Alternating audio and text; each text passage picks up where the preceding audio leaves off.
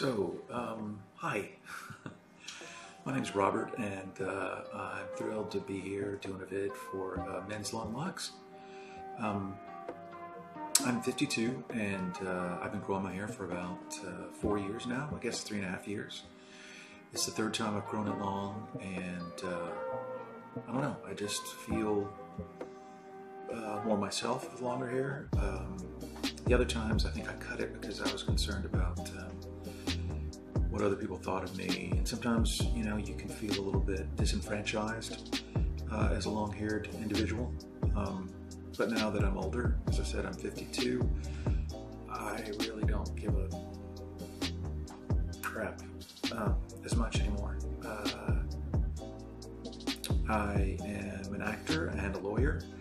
As an actor, I actually have a wig that I wear that covers up my long hair, so I don't have to cut it for roles, and I'm part of a theater company that luckily will allow me to do that. When I'm doing my lawyering stuff, I usually have it up like I do now. But I mean, since this is about long hair, I guess I should take it down and let you see what the long hair looks like.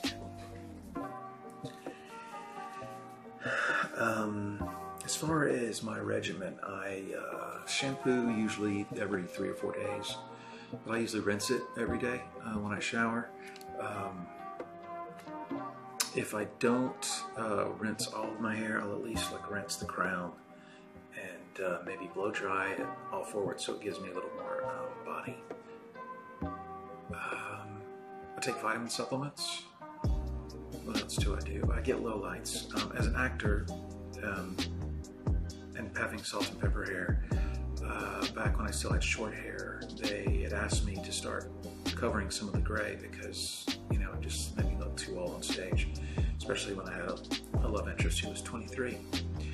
But so then I started using low lights to kind of make it look less gray, and I kind of got where I liked it. So then when I started growing it, I just kept doing that. So I have them done every maybe 7 weeks.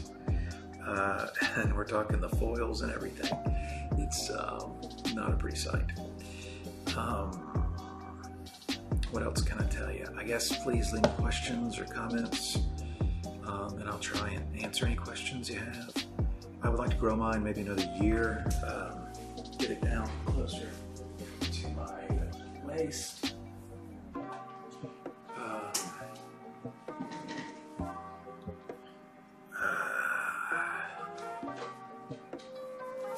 This feels really weird.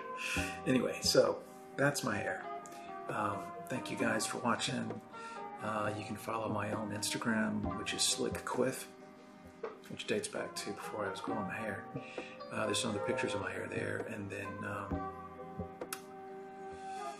I guess that's all. Thank you for watching. Thank you for Men's Long Locks for asking me to do this. And if you're out there growing your hair, I encourage you to keep doing it.